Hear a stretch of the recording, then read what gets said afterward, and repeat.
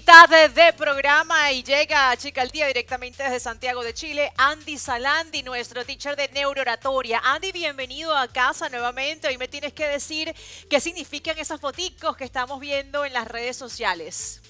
Bueno, Carly, muy buenos días, y también para Willy, que sé que todos están súper conectados el día de hoy, lunes, comenzando con muchísimas noticias y empezando a analizar la neurooratoria, porque indiscutiblemente la visita del presidente interino de Venezuela, Juan Guaidó, ha causado conmoción y también ha hecho que muchísimas personas despierten algo que quizás estaba un poco apagado, que es la esperanza. Y la esperanza es muy buena en un tema comunicacional. Así que, Carly, estoy listo para hacer análisis. Vamos a colocar en pantalla la primera foto para analizarla. Antonio Ledesma y Guaidó. Bueno, muy interesante porque en esta gira internacional que está teniendo Juan Guaidó ha utilizado mucho lo que llamamos en neurooratoria lenguaje de aferrarse a algo que está deseando que ocurra. Y si se dan cuenta, el tipo de movimiento de manos y el tipo de colocación de abrazo está reflejando lo que llamamos aferrarse a algo que puede ocurrir. Pero lo más interesante en ese saludo es la forma en la que coloca la mano en el cuello Guaidó de Ledesma, porque en neurooratoria eso expresa que respetamos o admiramos el pensamiento o la inteligencia de una persona. Así que nada nos podría sorprender que Juan Guaidó esté recibiendo de muy buena manera en este momento asesoría relacionada a los pasos políticos que puede estar dándole Ledesma. Pero ya va, teacher. Cuando yo, por ejemplo, en una pareja, lo agarro así por el cuello, significa que te estoy viendo, que te pillé y que en la casa te voy a matar.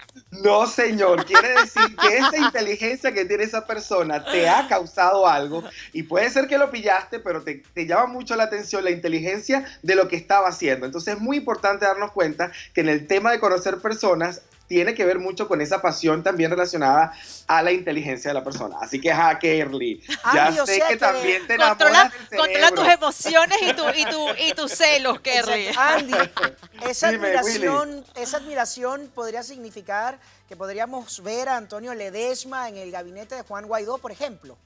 Mira, yo puedo decir que sí, porque realmente también vi el video. Hubo un video que también estuvo en las redes sociales, y normalmente en neurooratoria se estudia muchísimo la pupila, el tamaño de pupila y el cambio que puede tener la parte oscura del ojo. Y ambos tuvieron una reacción química bastante interesante, así que sí podríamos pensar que hay un tipo de alianza o asociación muy posible en próximos pasos en el gobierno. De hecho, tú nos enviaste algunas fotos que querías analizar aquí en nuestro programa de un personaje político, ¿es? De un señor con barba. De un señor con barba. Sí, el señor con barba en la siguiente imagen es Pablo Casado. Él es el opositor que fue candidato a la presidencia de España. Y fue realmente algo muy interesante para mí, porque se continúa el lenguaje de aferrarse, de conectarse a la esperanza. Pero algo bien interesante en neurooratoria es los ángulos de sonrisa, Carly. Uno tiene que observar muy bien cuando la gente sonríe en los selfies o en las fotos, porque eso también te da un mensaje muy importante en neurooratoria. Y si podemos ver, los ángulos de sonrisa son totalmente distintos. Guaidó tiene una sonrisa superior, y el representante del partido opositor del gobierno de España tiene una sonrisa extendida totalmente hacia los laterales. Y eso quiere decir en neurooratoria que la persona que tiene la sonrisa extendida dio muchas directrices o dio muchas reglas, o quizás quiso instruir muchas cosas muy estrictas o muy lineales, y no sé si realmente la flexibilidad de la situación que está ocurriendo ahora en Venezuela pueda irse por una regla tan formal. Pero corroboramos que el lenguaje corporal de Guaidó, incluso en esa gráfica, es de aferrarse. Guaidó está esperanzado en lo que puede ocurrir con la ayuda internacional. Mira, yo no sé de neurooratoria, pero yo veo que de parte de este personaje español hay como un parado. Fíjate que él está como reteniendo a nuestro presidente encargado, Juan Guaidó, y por el contrario es Juan quien lo acerca a él. ¿Estoy en lo correcto? Willy, 20 puntos, excelente, porque yo que puedo hacer el análisis de diferentes puntos del rostro y del cuerpo, sin duda alguna, hubo una línea, hubo una directriz, hubo un lineamiento, y muy probablemente Guaidó no fue tan abierto a recibir esos lineamientos, y por ende vemos que el cuerpo de Guaidó va más tratando de llevar a Pablo Casado a su territorio, sabiendo ya lo que se pudo haber conversado anteriormente. Así que, Willy, te felicito, excelente. ¡Wow! Vamos con la próxima foto, Guaidó y la canciller española.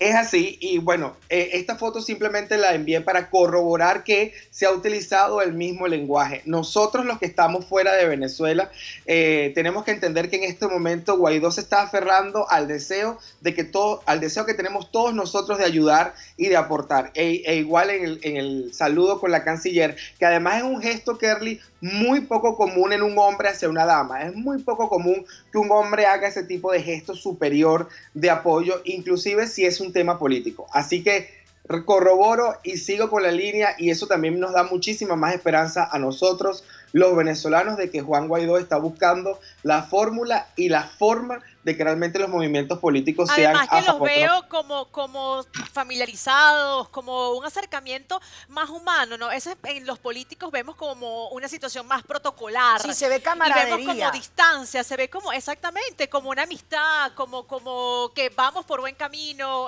lo veo como muy seguro. Y además hay un efecto garra por Guaidó, que yo siempre he explicado que el efecto garra externo es muy negativo, pero el efecto garra interior en neoratoria es muy positivo, que es atraer, llevar hacia mí. Y él está buscando en esa fotografía llevar hacia él lo que él está realmente pidiendo en estos momentos para Venezuela. Tú tienes una fotografía de una mujer de cabello corto.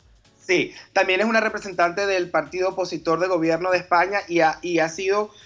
como digo, una cosa muy interesante en neoratoria, porque es ella la que lleva la mano de Guaidó al cuerpo, a su cuerpo, a la parte frontal de ella. Y eso en neoratoria sabemos que es acuerdos ya realizados y deseo de llevarlo a territorio de esta persona que está trabajando tanto por la democracia de Venezuela. ¿Podríamos entonces pensar que España está a favor de la independencia, de la libertad de nuestro país? Bueno, España es un país bastante interesante porque en estos momentos el gobierno es de izquierda y sabemos que ha sido totalmente opositor en las ideas y planteamientos de Guaidó, pero en la oposición española es muy fuerte, tiene gran apoyo público, gran apoyo popular, y están trabajando de la mano con Guaidó para hacer los siguientes pasos.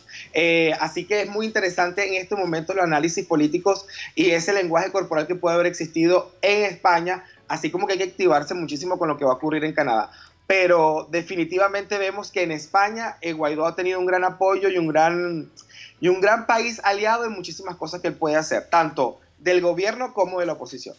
Ahora tenemos una última foto, querido profesor, que es de Leopoldo Castillo junto al presidente encargado de Venezuela, Juan Guaidó. Ahí los estamos viendo en pantalla.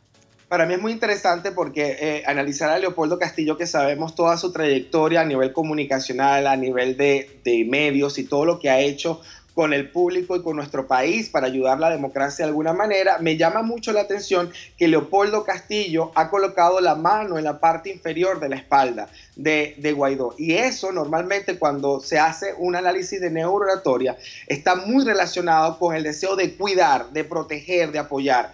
Y realmente es muy bonito porque es un tipo de movimiento que también hace mucho el papá, el tío, el abuelo, el familiar que desea cuidar a ese miembro del hogar para darle protección. Así que ha sido muy interesante ver ese tipo de lenguaje.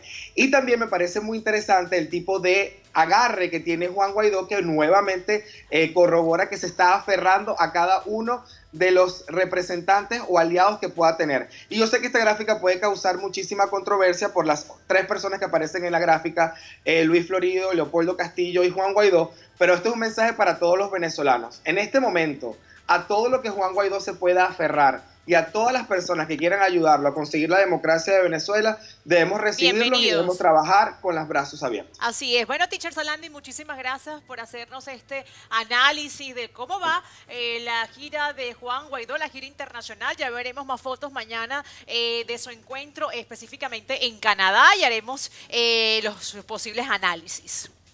Así es. Gracias a ustedes. Señores, y en la próxima parte llega el misticismo, que creo que lo necesitamos, la magia, a nuestro programa. Ya venimos.